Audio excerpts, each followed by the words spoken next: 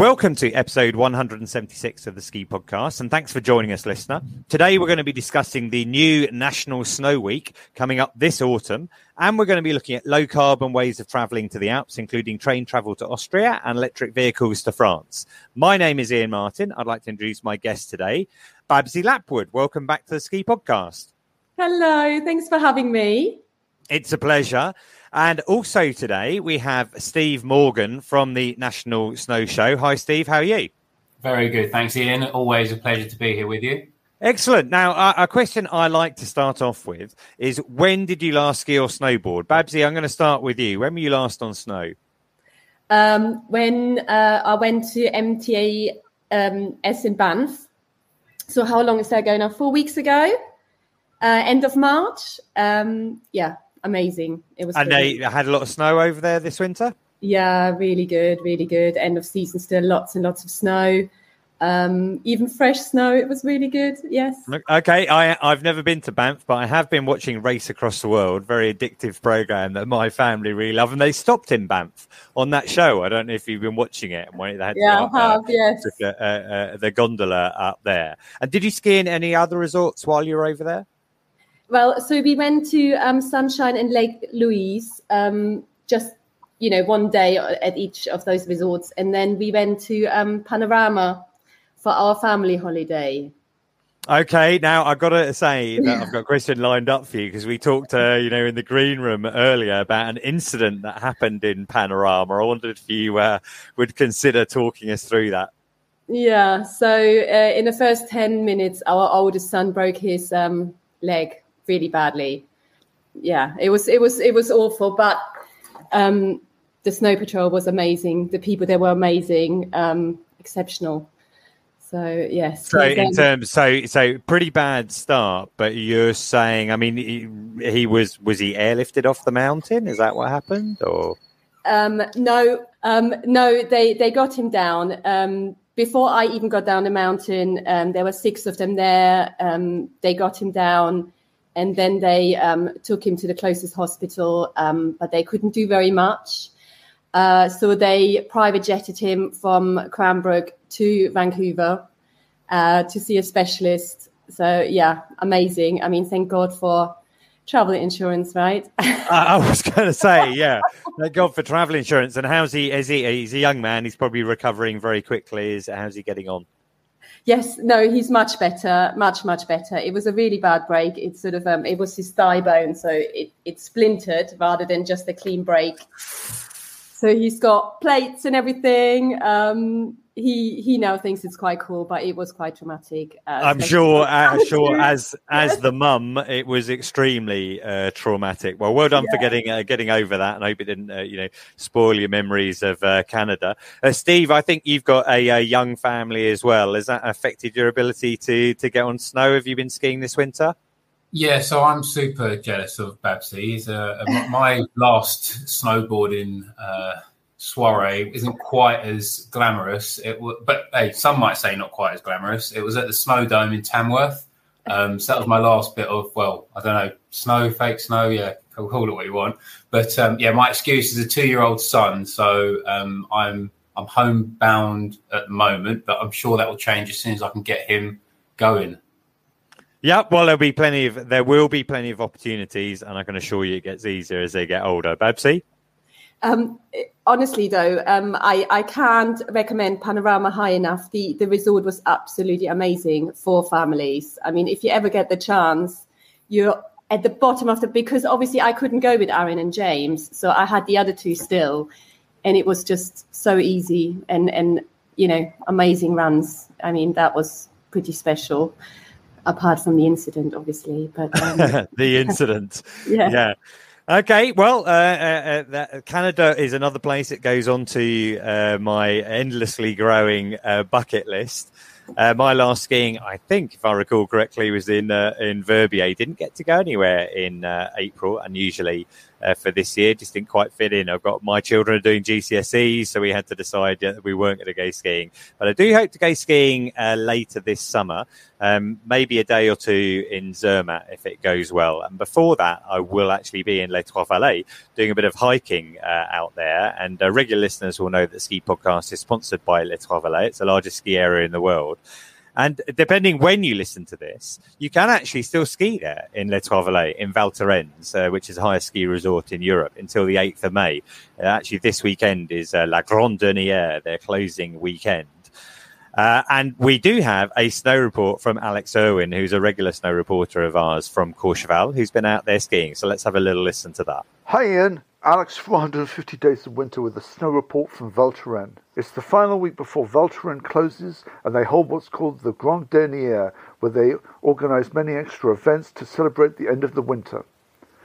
Snow conditions can only be described as, and let me describe my thesaurus, amazing, incredible, marvellous, wonderful, mind-blowing, awesome, flabbergasting. Basically, how you would expect the snow if you arrived on a normal February, but with 25-degree temperatures thrown in. The only downside is that everyone, and I mean everyone, is there to get a few final days of skiing. Val Thorens is also hosting Dutch Week. Yes, it's really called that. Where it appears that half the inhabitants of the small country of the Netherlands take over the ski resort to celebrate both their king and the spring-like snow conditions with a schmoke and a pancake. The snow and the atmosphere truly is on another level. So until summer, this is Alex from 150 Days of Winter signing off. And if you're missing the snow, feel free to come and visit my YouTube channel and maybe subscribe. Ciao. So that was great to hear from Alex. Even when the resort closes, there's going to be a lot going on in Les Trois Vallées this summer. The highlight's probably going to be the Tour de France in July. Hopefully Alex will report on that for us as well. And as I mentioned, I'm going to be going out there and doing some hiking across Les Trois Vallées during August. Now, moving on, in the news, regular listeners know I like to run. I kind of referred to it then. I've done a few long races, ultra marathons, but nothing like what Dan Keeley from Snow Camp, the snow sports charity, is currently undertaking. He is running from the UK to Rome to raise funds for Calm. That's a campaign against living miserably and raise awareness of mental health issues. I ran with him on the first leg last weekend, and you can find out a lot more about Dan's run on Home to Rome. That's home, the word to Rome.com. See how he's progressing. He's doing about 35 miles a day and hoping to do it in 35 days. And he's going to be raising funds along the way. So if you want to support him, that'd be great. Now, also news from the Sports Podcast Awards, where we were shortlisted, in the wilderness category. Sadly, no win this year. Might be that the wilderness category is just slightly too broad for us. It was actually won by the Cycling Podcast, which is a much bigger podcast than us, but congratulations to them. I'd like to thank everybody who voted for us. And a last-minute addition to the podcast. I've just been sent this interview by a regular listener to the show, Doug Newman from Ski Weekend, who recently spoke to Eddie the Eagle Edwards. And it's always good to catch up with Eddie, so let's have a listen to what he had to say. I've got Eddie the Eagle here, and we're at X Events in Exmouth. And Ski Weekend would love to ask a question for the Ski Podcast. Eddie, when and where did you last go skiing? Well, the very last time I went skiing was at Gloucester Ski Centre. Wow, yes. But the last time I went away on snow was with Ski Weekend with Vallées, I think. Oh my goodness. I know, yes. Wow. So, well, that's amazing. Yes. And was the snow good? It was not bad, actually. It was not bad at all. High up, lovely, and then obviously the further you went down, the slushier it got. Yes. But you didn't get away this year? No, I didn't, unfortunately, because of different issues, and it was a very short season and things, but I'll try and make up for it next year. Absolutely. Well, Ski Weekend would love to get you out to Chamonix. I would love to get out there, yes. Lovely. As soon as possible next season. Perfect. Well, thanks I'll very wax much. my skis right now. Thank you, Eddie. Good luck tonight. Thank you. Bye-bye. Now, we're going to move back to Babsi now. We're going to be talking about National Snow Week a little bit later on. But Babsi, you're from the Mountain Trade Network, and you have an event coming up before that this summer, which is the LISTEX Luxury event. I wondered if you could tell us a little bit about that. So that's our newest event, LISTEX Luxury, and it's held at the South Bank Centre in central London. We've got different tour operators attending that one who are mainly focused on the luxury alpine market. So not our general sort of LISTEX clientele, maybe. It's sort of high-end resorts, 5 to 6 star hotels, any sort of chalets. And it's been very, very popular. So we've grown twice in size this year again. We expect about 35 suppliers. In the evening, we are then joined by 50 journalists on a private cruise. So it's a very nice event. Yeah, well, I came last year to the forum element of it, where there were some presentations. And then sadly, I fell ill. I missed out on the cruise along the Thames. So I'm looking forward to coming along this year. But just to clarify, so Mountain Trade Network is a B2B organisation. It's for people within the industry to network and make connections. Yeah, that's right. The Mountain Trade Network is a online community platform, similar to LinkedIn, but just mainly focused on the mountains, summer and winter. So we also host virtual events where people can connect virtually. For example, some of the hotels might not have the budget to travel over to the UK. Well, I know in terms of our listeners, a lot of people are working within the industry across the world. So it is a useful resource to make sure that you're on the mail list for. Now, that is a trade and press event. Now, this autumn, we're going to see the National Snow Week, and that is going to be relevant for all consumers and everybody interested in the industry. Stephen, it's a pleasure to have you back on the show. I last spoke to you at the end of your second successful national snow show, which was at the Birmingham NEC. It's very exciting that this year you're going to be bringing back a show in London as well. I think we were talking earlier, it's the first one since 2019, so 4 years ago. I mean, long-term listeners or long-term people within the ski community might remember there were days when we had multiple shows all around the UK. Once upon a time, as well as London, we had shows in Birmingham, Manchester, Glasgow, Southampton, and even here in Brighton. So the London show coming back is great. Steve, how has that come about? Why did you decide to resurrect it this time around? So we had only the National Snow Show, which was just in Birmingham, and it was a great, fantastic event. It grew year on year, which was exactly where we wanted to take it. We found, though, that although it was a national show, we were still only really capturing just outside of the M25, up into the Midlands, and then above Birmingham. So there always seems to be a little bit of a stigma between people in London going out of London and people out of London going into London. They just don't seem to like to do it. So to truly capture the whole of the UK, we decided, after speaking to our exhibitor base and the audience, so our visitors, that we needed to do something in London to capture the entire UK.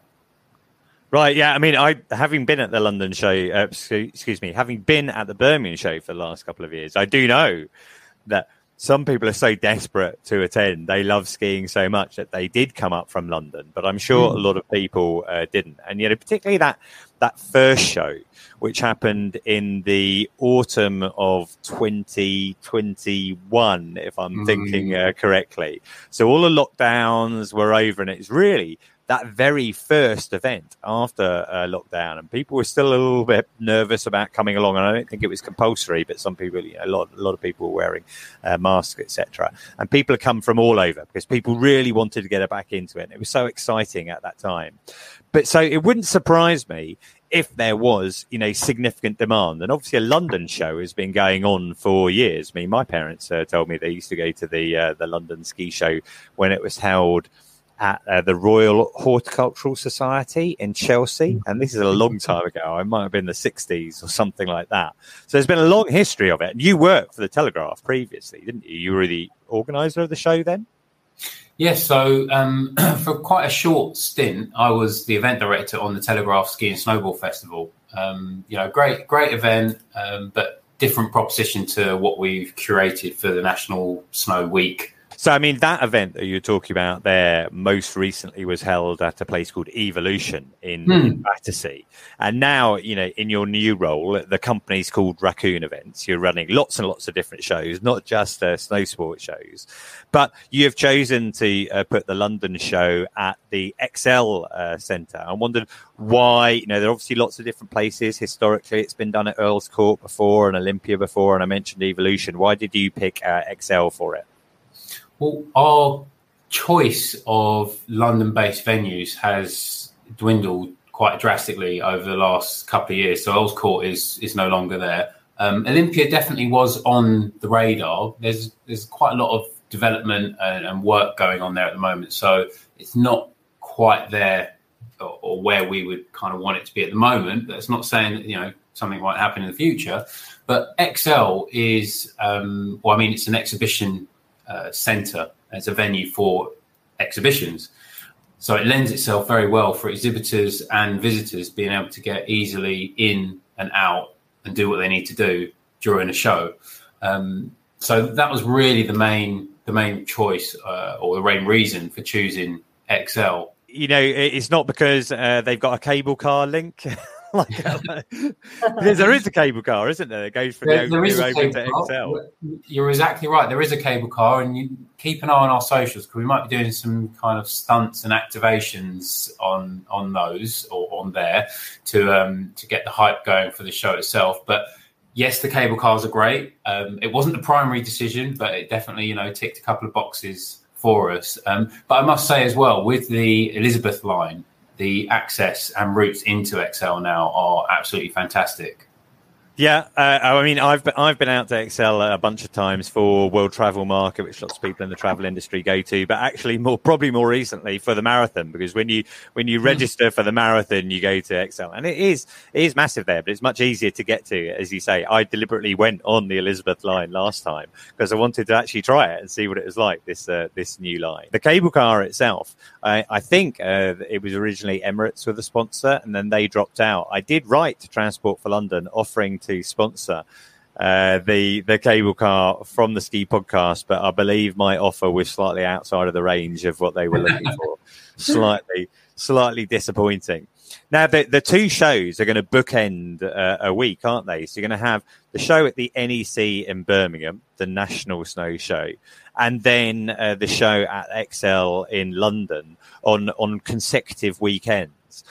But this is building into the National Snow Week. So what can people expect to find happening on those days in between? Because there's going to be additional activity, I think. So this is year one for the National Snow Week. As you quite rightly put, the 14th to 15th of October will be the Birmingham Snow Show, obviously up in Birmingham at the NEC. Then we'll have the London event, which will be at XL on the 21st and 22nd of October. So two large-scale consumer events which bookend a week of snow sports activity. One of our main partners around this will be the lovely MTN with Babsi and LISTEX being part of that curated schedule of events during that week. And our concept ideas and what we're working towards is to pull in as many of our partners as possible to do activations which are suitable for consumers to get involved with. So we're currently planning some activations with some of the snow centres, so Tamworth and the Snow Centre, to do activations with brands and with potential celebrities. I mean, that would be really interesting in between. Is that, I can't actually recall, is that half-term week in October? I've got to say, my son is only 2 years old, so my brain is not switched on to those kind of term time things yet. I think it varies across the country. For us, it's the week after London, but activities that you talk about going on within the snow domes will certainly be interesting. And you mentioned, personalities within the industry, and certainly what's happened in Birmingham in the last few years is it's been, jam-packed with most of the names that people would know from television, Jamie Alcott and Graham Bell, Tim Walwood and people like that, but also our athletes as well. For me, last year at the Birmingham show, I've spoken to Billy Morgan there a couple of times, and that was really interesting. But this year, I really enjoyed talking to Mia Brooks. And it was amazing to meet her at the beginning of her debut World Cup year, which has just been incredible and culminated with her winning the World Championships as well. And it's that opportunity. And, I don't want to kind of put this in the wrong context. Yeah, I am a journalist and I do get to interview them, but they were extremely accessible. Basically, any members of the public could come and have a chat with them. And, they're very open. And I think presumably that's the sort of thing that you're thinking of, for London and for those, events that are going on, midweek. 100%. I mean, part of our ethos, thinking, values around our shows are to make those celebrities and personalities, as you said, accessible, but really to provide the inspiration and motivation to get people absolutely stoked, loving, just fired up to get back out onto the mountains and pursue their passion if they've already got it in snow sports, but also to really encourage and drive new entrants into the snow sports industry. That is pretty much the core values around the shows and National Snow Week and everything we do. We want to grow the industry. I think there's two things about that. I mean, we work in the industry, so it's in all of our interest for more people to do it. But the fact is that, we know, and regular listeners to the show will know, everyone I have on the show is extremely passionate about skiing and snowboarding. We do it because we love it and we like to share that with other people so that they can enjoy it as well. I think that's one of the things that always crops up in relation to sustainability. And, my passion and involvement with that is that, I feel that we want to have this opportunity for generations in the future to be able to, share this wonderful sport and the opportunities that we have. Just wanted to say that I completely agree. Our shows are content driven and passion led. And very much like everyone I have the opportunity and pleasure of speaking to in the industry, you can hear that passion come through from them. And I absolutely love listening to just all the brands, all the tour operators, all the destinations, because everyone's got their own take on how they want to develop the industry or how they think it's going or where they're going to be taking it next. And that I absolutely love that part of my job. Yeah, for sure. I mean, you can go along to the shows and you can find out about the new tech and the retail side of things, the equipment that's available. I think one of the things that, I've enjoyed the most, I've been involved in it and I've been able to share some of my ideas via the kind of the talk stages. But it's listening to some of the inspiring speakers, who are attending. And, one of the highlights for me was 2 years ago. I was at the Birmingham show. I was just taking a break between, talking to people. I thought I'll just sit down for a little bit. And this chap was in front of me, and he was an older gentleman. And I thought, he's just he said, I'm quite tired, but I'm waiting, and it became apparent just from chatting to him. He was Sir Ranulph Fiennes sitting in front of me. I didn't even realise who he was to start off with till I started to notice some of his fingers were missing, from frostbite from the many expeditions that he'd done. And I know that when he stood up to speak, he was amazing and the room was full. It was absolutely packed. And it's, being able to listen to, inspirational people like him, I think is the key difference of, attending these shows, meeting the athletes, etc. And the type of speakers that you bring in. Do you have a kind of confirmed list of speakers? I imagine it's developing the whole time, but who's going to be? Yeah, definitely. It is still developing and it is part of our marketing strategy that we kind of eke these out as we go along the campaign. But so far, if you check out our website, so nationalsnowweek.com, you'll see people like Eve Muirhead, a couple of veterans of ours. So Tord Nielsen, he'll be back. Scott Penman, I dare say we'll get Billy Morgan along again this year. But the likes of Mia Brooks, she's coming back. I mean, everyone wants to hear about just the snowstorm that she's been going through at the moment, which has been mind-blowing and so inspirational. Millie Knight, and just to name a few. Yeah, well, again, I said that's always really interesting. We actually, listeners will know, we do the Ski Podcast live. Generally, we'll be going off the beaten track. I'll have a few guest speakers in talking about different places. And then I'll also be doing a couple of presentations myself about train travel to the Alps, going in a little bit more detail about it to help people understand how they can go about that. That's really interesting, Steve. Babsi, I'm going to just come back to you briefly. We mentioned LISTEX Luxury, but there's been a long-running annual trade event called LISTEX. It's the 13th year of LISTEX. And, I was there in the early years when it was held in a rowing club on the side of the Thames. And then more recently, it's been at the Snow Centre. But where is it going to be this year, and why have you changed? So this year it's going to be at the Excel because we are forming part of the National Snow Week, and obviously super excited to be partnering with the shows. And we've just outgrown Hemel. So we've just had so many suppliers telling us, please come back to London. So it's the perfect time for us, the perfect partnership. So very excited. Excellent. So will that happen? That'll be in that week in between, will it? Part of those, activities? Yes, so we actually extended LISTEX to 3 days with the added press day on the third day. So the first 2 days are the sort of trade exchange meetings between suppliers and the tour operators. And then on the third day, we are hosting the day with the national snow shows and be inviting lots of journalists, media, anyone else from the industry. We have our forums.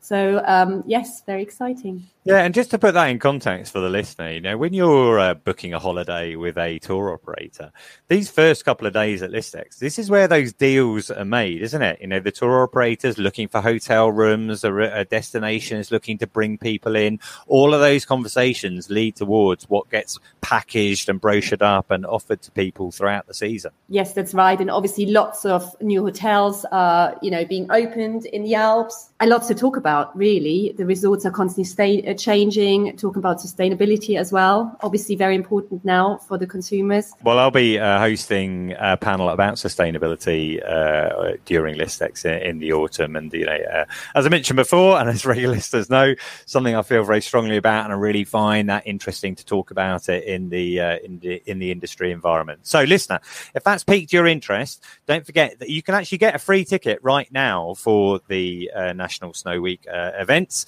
using the code SKIPODCAST, and just go to nationalsnowweek.com and you'll be able to pick one of those up. Great. I mentioned in the intro that we were going to look at some low carbon ways of traveling out to the Alps. And I was lucky enough to speak last week, I think it was now, to Hannah from the Austrian tourist office in the UK. And we had a little chat about taking the train to Austria. I've actually been out on the train, many times to France and Switzerland, less so to Austria. And there's a couple of new ways of doing it. So let's have a listen to that. Great. Well, I'm delighted to be joined today by Hannah Zajic from the Austrian National Tourist Office. Hi, Hannah. How are you? Hi, good. And you? I am very well, thank you. Now, I wanted to have you on the podcast because we often talk about train travel here. And, I've got a reasonable amount of experience of it, but that is normally to either France or Switzerland. And I think it's important to understand that train travel is possible from the UK to Austria as well. Regular listeners may remember back in episode 90, I had Yvonne Rosenstatter from Salzburgerland on, who was talking about a train that's run down from Denmark all the way to Kaprun. But my previous experience of going to Austria by train has been to St. Anton. And when I did that, it was via Zurich. But there are a lot of options now, which are increasing to go to Austria, thanks to the Nightjet services. And Nightjet is a service from the OBB, serves 25 European cities. And Hannah, the reason I wanted to have you on the show is I happen to know that you've been on that Nightjet service. I wondered if you could just tell us briefly what that service is and where it runs to and from. Yes, of course. So as you already mentioned, the Nightjet is the overnight train service from the ÖBB, so the Austrian Railway. It has an extensive network all over Europe. As you said, it's connecting over 25 European cities. And I think it roughly transports around 1.5 million passengers annually just with the night jet services. So I took the night jet myself twice last year. You cannot go directly from London, unfortunately, yet, but you can, of course, take the Eurostar from London to, for instance, Paris or Amsterdam and Brussels, and then continue to Innsbruck, Vienna, or Salzburg, depending on the connection. I like the idea that you said you can't get a direct train yet. That hopefully means that one day that might happen in the future. I mean, when I normally, I very rarely travel on the direct service. I have been on that direct Eurostar with Travel Ski. Most of the time, I'm starting with Eurostar myself. That would normally be to Paris. When you started, you went by Eurostar and you took Eurostar to Amsterdam. Now, it's an overnight service. So how did the timings work for that, connecting from London to Amsterdam on Eurostar? So when I went to Amsterdam, there was still a direct service from London, but there's a train, for instance, leaving at 1 p.m. in London, arriving then shortly before 7 p.m. in Amsterdam. And then you could hop on the 7:30 p.m. train from Amsterdam to Innsbruck, and you actually land in Innsbruck then 9:15 in the morning. So you have still the whole day ahead of you.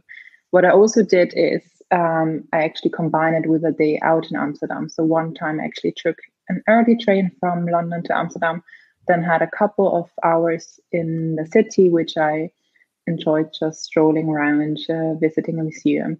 And then at 7:30 p.m., I took then the night jet to Austria. I am planning something kind of similar to that at the moment. We're looking to go to Amsterdam, leave a little bit earlier in the day so that we can have dinner in Amsterdam, and then go on a new service called the European Sleeper, which goes overnight to Berlin. So same principle, what you're saying there. If you wanted to go out to Austria on the night jet service, you can turn up, have a little look at Amsterdam as well, build that into your holiday. You go and see a museum like you did, then get on that train overnight. And so you said it leaves at 7:30 in the evening and you're arriving into Innsbruck at 9:15 in the morning. Now, my recollection of Innsbruck when I've been there, it's actually very close to a lot of resorts. When I was there, I went to Kutai, which was about 20 minutes to half an hour away. But there are quite a few resorts very close to Innsbruck, aren't there? There's quite a few resorts around Innsbruck. There's actually a ski and city pass from Innsbruck, which offers access to all the different ski resorts, plus sightseeing in Innsbruck. You could also hop off the train a little bit earlier than Innsbruck and leave at Wörgl or Jenbach. And then you have easy connections into other ski resorts. So for instance, from Wörgl, it's about 45 minutes to St. Johann in Tyrol, or it's about 35 minutes to Kitzbühel.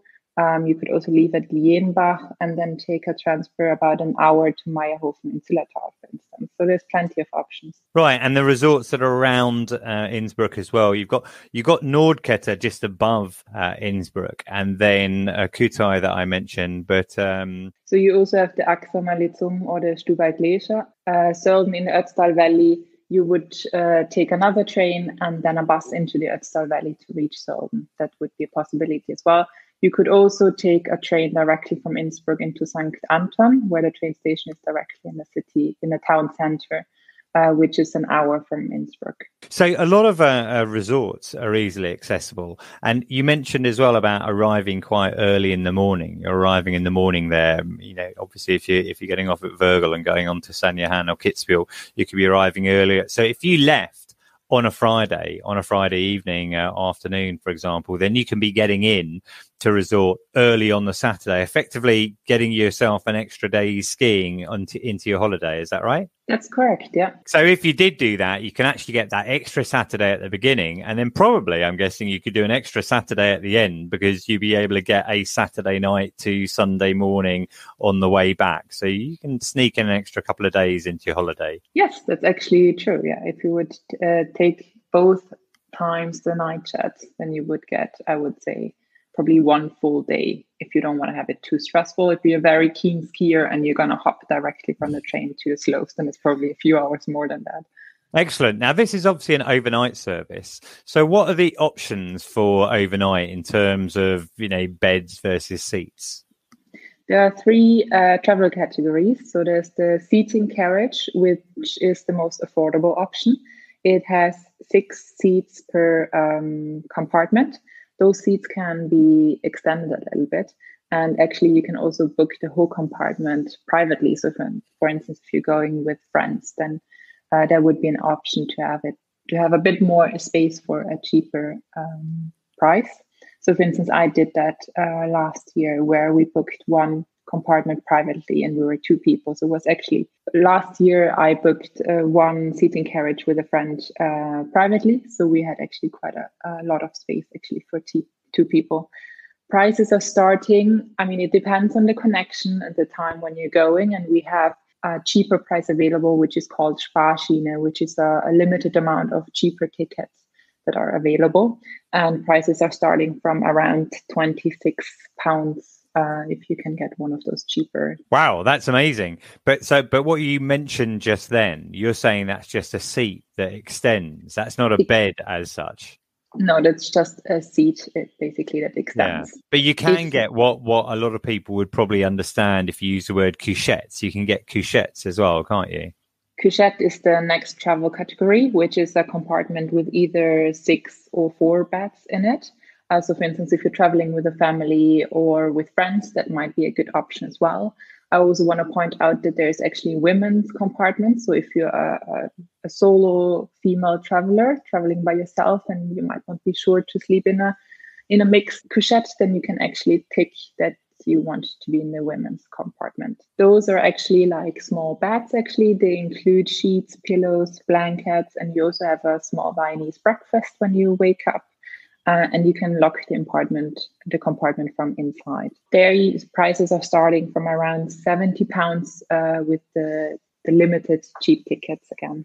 Given that's quite a long journey, and having experienced it on the Travel Ski Express, where you don't have a bed, it's quite hard to get comfortable.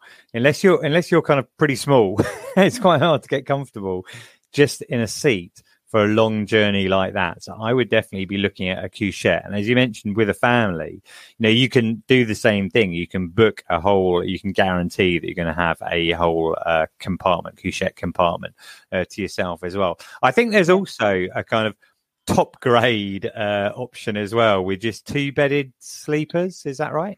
There's also the sleeper cabin, which has single, double, or triple compartments. So it's getting even more private now.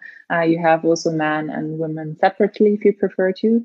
Here, it even includes on top a welcome drink, a welcome bag, toiletry, towels, and a wake-up service, as well as a la carte breakfast. It also has a small washing basin in the compartment. And if you are going for the deluxe option, then there's even the own bathroom included as well. And of course, the prices are higher here. But again, you can get cheap tickets if you book in advance. And their prices are starting actually from £105. Okay. And those prices you mentioned, are they one way or return? This is one way. So, essentially you could do that then. I think you said 29, I can't remember if it was euros just for the seat, but, 60 euros, £50, something like that return. If you got in there quickly, I think people understand how dynamic pricing works. The earlier you get in, the better chance you've got of getting the best prices. So some people, often think, the train can be really expensive, but it's like all of these things. If you're organized and you know when you want to go, then you can get some really good value out of it. And you yourself, you've done it twice via Amsterdam, been to Innsbruck and to Vienna. When you went to Innsbruck, did you go skiing? No, I actually went in summer, but I went hiking. Right. Okay. You were in the mountains. Exactly. Yeah. Cool. Well, that sounds great. And it's something I really want to try. As I mentioned, I've done, all sorts of train travel to different places in the Alps and been to St. Anton, a fairly straightforward connection, hoping to do that overnight to Berlin. And the night jet is something I'd like to try as well. So listener, if you're interested, I'm going to put a link to the night jet into the show notes for this episode. And otherwise, Hannah, Dankeschön.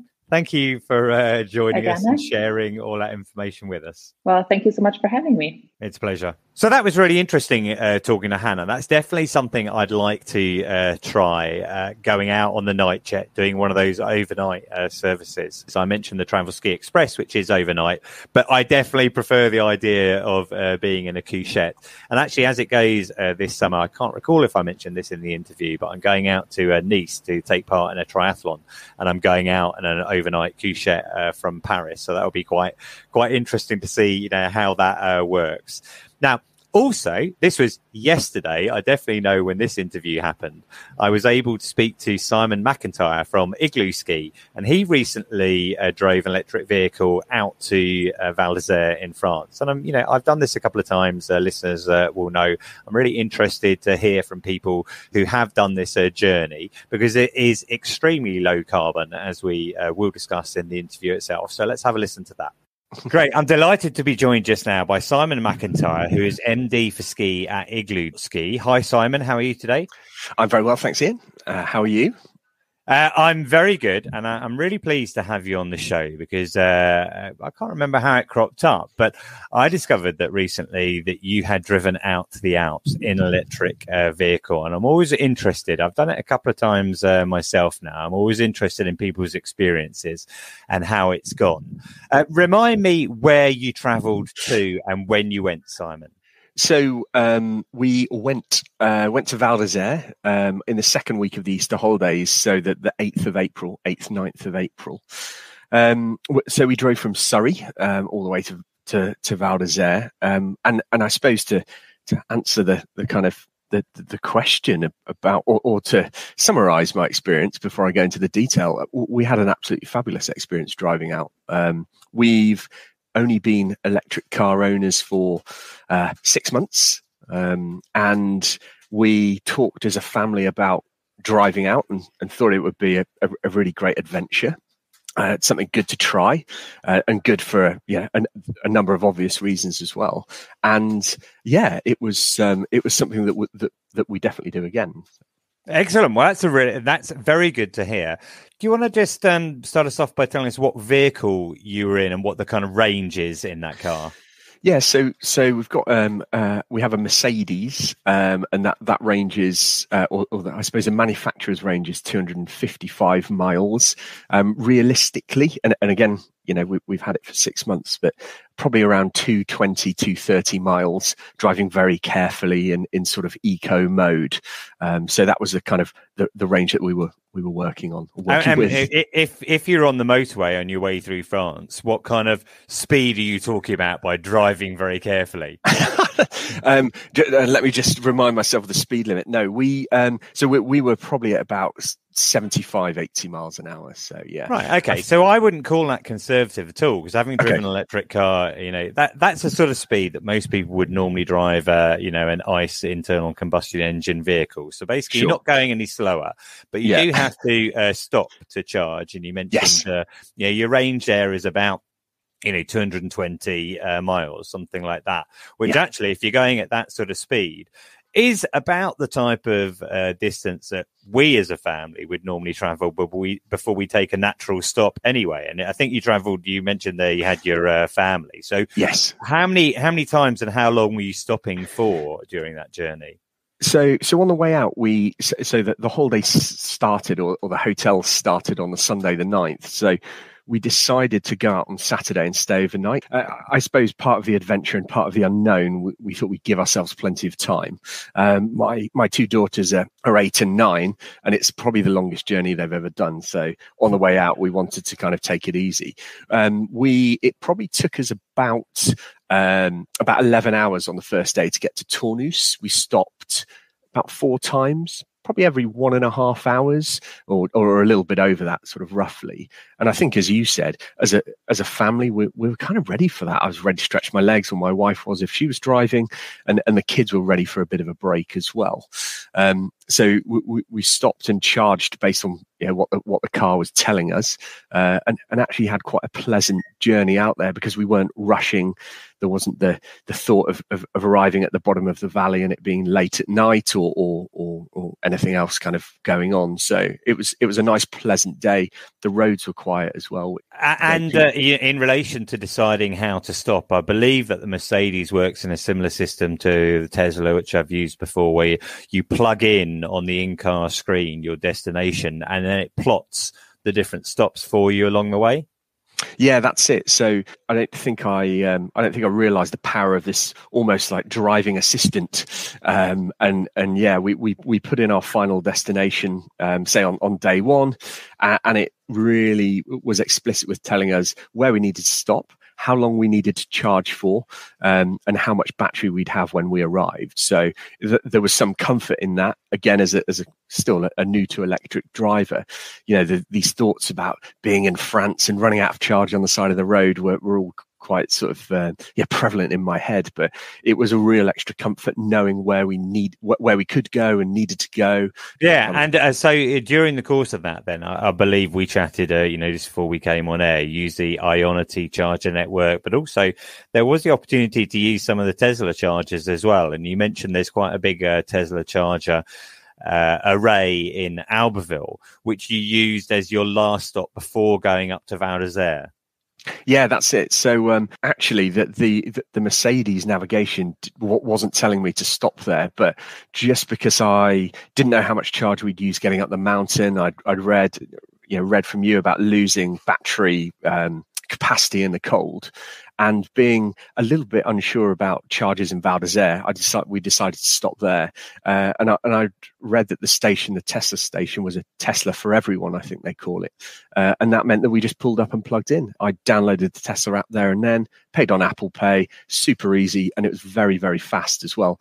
Again, we popped into the supermarket for the toilet, came out, and we got sufficient charge. Excellent, that's good. Just in relation to charges, you said you travelled out around Easter time. I think it's probably in the second week we're in the base. Did you have any queues for chargers at all? Were you always able to charge straight away? Not one queue at all. I was so impressed with the number of chargers on the motorway, and I can ping you a photo because I took quite a few. There were stands of maybe 10 chargers, all high speed, with just us there.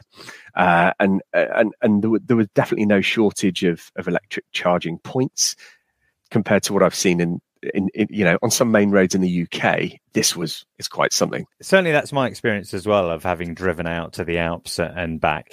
We never had an issue with chargers, and there are lots, well equipped along the way. I think one of the issues I've done it once in a Tesla where we're using Tesla chargers, evidently, and they were very accessible. Once in a non-Tesla vehicle. And I think that we weren't actually driving, I'm trying to remember the route now. We did go to Courchevel, so we could have stopped in that Albertville one on the way back. But we were more limited to the Ionity network. But that was over a year ago now, year and a half ago.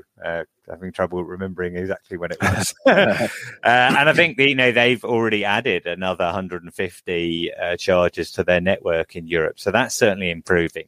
And I think you told me as well that when you're in resort in Vallées, you got to top up by charging in the Club Med where you stayed, and then on top of that, when you came back downhill, you got all the regen that added to the battery as well. I had a feeling it would happen, but it really gave us a boost. So compared to the periods on the way down that we were driving and then having to stop, I worked out that we got 310 miles from that charge because of the regen and down the hill where, we weren't using mileage, we were regenning, and then that meant, having left early in the morning, we got quite a good chunk of driving done before, the kids woke up and actually we needed to charge again. So it really worked really, really well. Excellent. So, overall, you've said, relatively new to an electric car, big decision to go to drive to the Alps, and, it worked really well. And I don't know, depending on how much you've looked into it, did you travel by Eurotunnel? We did, yeah. Yeah, we did. Yeah. So Eurotunnel has in itself a very low carbon cost. Because they're using renewable electricity. Most of those chargers, if you're using Ionity and Tesla network, are also powered by renewables, and the car itself evidently doesn't have any tailpipe emissions. So really, by driving by electric car to a ski resort and back, your overall emissions are probably going to be around the 20 kilogram of CO2, which compares to 162 per person if you fly. So it really is such a huge difference. And this is what, through the campaign Ski Flight Free, really encouraging people to do. So listener, I appreciate there's evidently a cost of the vehicle, and I suspect that the Mercedes, is probably one of the ones nearer the top of the range. However, I've seen plenty of people driving out the Alps in very smart cars, but aren't necessarily electric vehicles. So, I think the point, I'm interested in helping to, propagate, helping people to understand is it is entirely possible to drive an electric car in the Alps. And I think your experience, Simon, helps to demonstrate that. So thanks very much for sharing it. No problem at all. Thank you. Excellent. Enjoy your next trip. Will do. Thank you. All right. Cheers. Bye. Cheers. Right, we're going to move towards the end of the show now. I enjoy all feedback about the show, so I'd like to know what you think, ideas for features or anything else like that. Please contact me on social at The Ski Podcast or via email, theskipodcast@gmail.com. Do have a couple of comments since the last podcast. Alan Foster said, very much enjoy the podcast. Thank you. Lindsay said, great podcast once again. She was referring to episode 173, which was that amazing interview that I did with the guys from British Backcountry with their skiing in Scotland. Joe said, thanks very much for the feature on action cameras. Really interesting. Now, that was episode 171, and that action camera is actually suggested by a listener. So if there's something that you particularly want to hear about, then do let me know. Now, there are over 170 episodes of the Ski Podcast to catch up with. I had a quick look, and 117 of them were listened to in the last week. So there's plenty in our back catalogue to catch up with.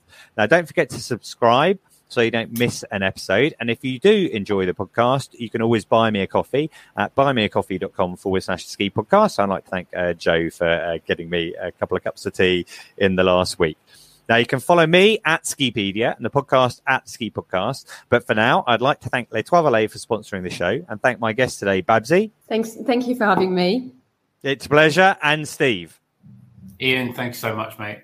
Okay, and I think we're all looking forward to National Snow Week in the autumn in October. But finally, listener, thank you for joining us. And until next time, goodbye.